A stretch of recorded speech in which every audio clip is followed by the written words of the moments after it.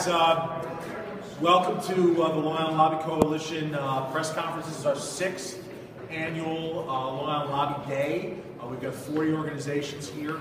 We have 75 supporters throughout Long Island that are here with a multi-layered agenda. We're going to hear about it in a minute. So we have passed 6 bills over the past 5 years and a whole slew of budgetary and regulatory initiatives. Collaboration works on Long Island, and we're glad to be part of it. We're glad to be here with someone with Rhea. We have meetings today with 14 assembly people, 7 senators, and an assortment of staff from the governor. We've got 6 issue areas that we're tackling. Our first one is small business and jobs and economic development, so we'd like to hear from our small business folks. They can come here, and Dr. Nathalia Rogers and Julia Marchisella from the Nassau Council of Chambers, please join us at the front. Talk about the major legislative initiative. So one of our major legislative initiatives is introducing a tax-deferred small business accounts that would allow small businesses to put away a percentage of their profits, and then when the economy begins to soften, the government would allow them to withdraw a percentage of the account tax-free. We think it will make for a great economic stimulus for small businesses. Small businesses are the lifeline of our nation, and it's very important that we continue to support them economically. Julie.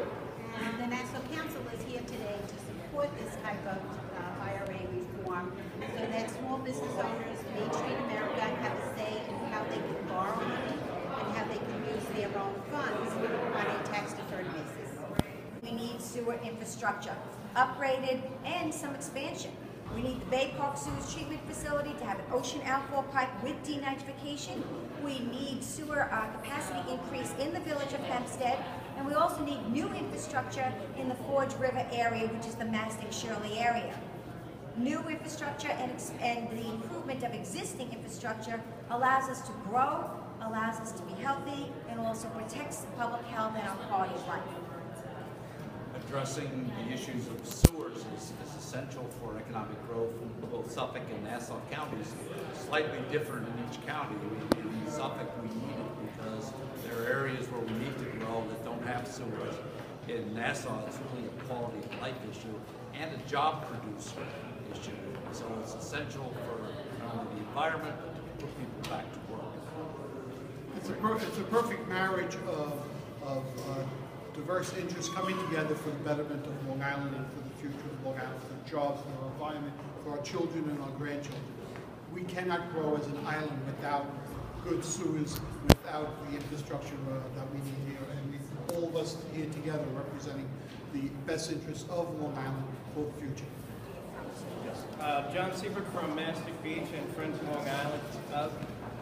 While we do appreciate the New York Rising program releasing funds to the homeowners as fast as possible, we do understand the process takes time and to write and administer.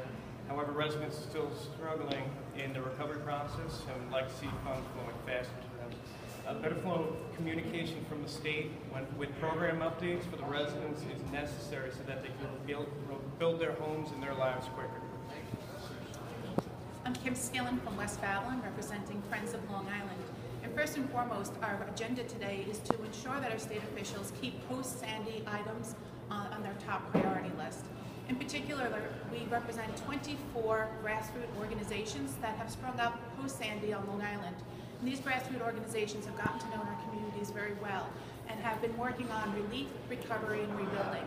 And we're asking our state legislators today to continue to support us and fund us as we continue to rebuild and make our community more resilient, and help in funding us to make sure that we're prepared for future disasters. My name is Rich Cantwell with Friends of Freeport. Friends of Freeport, since the beginning of the storm, has helped rebuild approximately 130 homes within the village of Freeport.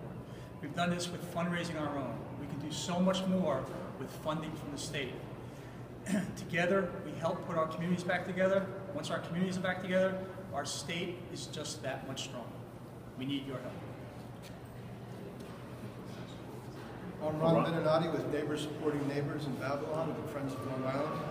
And a hurricane is a one-time event, but like an earthquake, there are aftershocks, secondary disasters. And one of those disasters for many people has been the National Flood Insurance Program.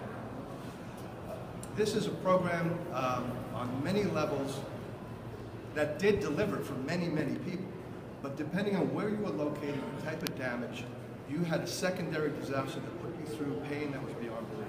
We need a consumer advocacy organization, or at least clear language insurance policies that inform people what they can expect in the event of a disaster, so they're not left hanging. One of the key ingredients to a healthy, safe Long Island is energy resources. And one of the things that has been woefully neglected is offshore wind. One of the things that the Long Island Lobby Coalition agrees upon is where's our wind? In Europe right now, they generate 6,600 megawatts of energy strictly from offshore wind. In America, it's zero. We think we could do better than that. What has Europe learned that we have yet to discover? So right now in Long Island, there are two viable proposals. One is off of Montauk that could generate between 200 and 800 megawatts of clean, safe, domestically produced wind energy, 30 miles offshore. We need for our state legislators and the governor to get behind these proposals and bring them to Long Island. We think that Long Island is ideally situated to create an industry around offshore wind. This could produce hundreds of jobs, could give us a port that can bring facilities out, whether it's off Montauk or whether it's off Long Beach or anywhere else, and give us the diversity of energy that we need. We need a healthy mixture because we need more renewables, but we also need economic growth. And I think this is the right way to go. I'm here with the Long Island Minority AIDS, representing the Long Island Minority AIDS Coalition, and I want to talk about something very dear to parents' hearts, and that's harm reduction. It is to address the heroin crisis that's on Long Island and the number of young people who are dying from this crisis.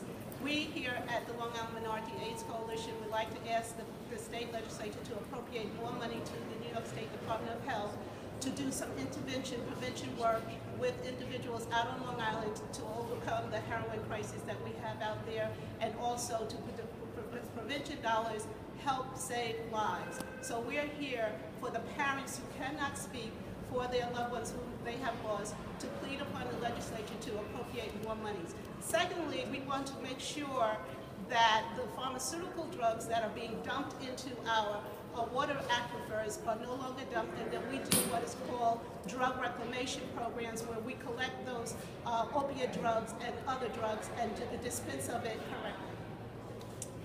Ernie Mataje from NICOSH, New York Committee on Occupational Safety and Health. We're talking about safe patient handling. It's very important to understand how many individuals are hurt on a daily basis, more than in construction or warehousing. All right? It's important to protect them and protect the patients as well. All right? And we're asking for this legislation to be passed so that both sides can be protected. Priorities in those areas are making sure that we have money for our buses in Nassau and Suffolk County. Also making sure that we have 7 of the top 10 most dangerous roadways in the region. So what we need is pedestrian and bike safety programs and upgraded projects. So we need some money moved from the Department of Transportation into those project areas. We also need a transit infrastructure fund. So those are some of the many transportation priorities that are important and critical for Long Island, and we'll talk about those. But before we close this press conference, we do have an assemblyman who's been with us at every lobby day since the very beginning. Thank you, actually my assemblyman in Northport. So if you care to share a couple words with us. Thank you. When I'm not being a human easel, I represent the fine folks of the 12th Assembly District, but really as legislators we represent all of Long Island, because Long Island is a region unto its own. Maybe part of New York State, but we have very unique issues that only pertain to Long Island, and it is essential. And I'd like to thank the 40 groups that came up today. It's not often that you see these groups agreeing on certain things, but because Long Island is a very special place, we all know we have to work together for the benefit of all of us. And it's by coming up here and being part of the democratic process, it's imperative to get your message out there.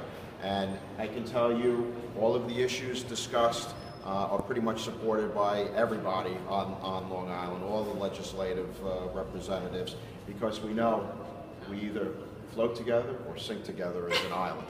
So thank you for coming up, and I hope you have a very successful lobby day today. Thank you very much, Assembly.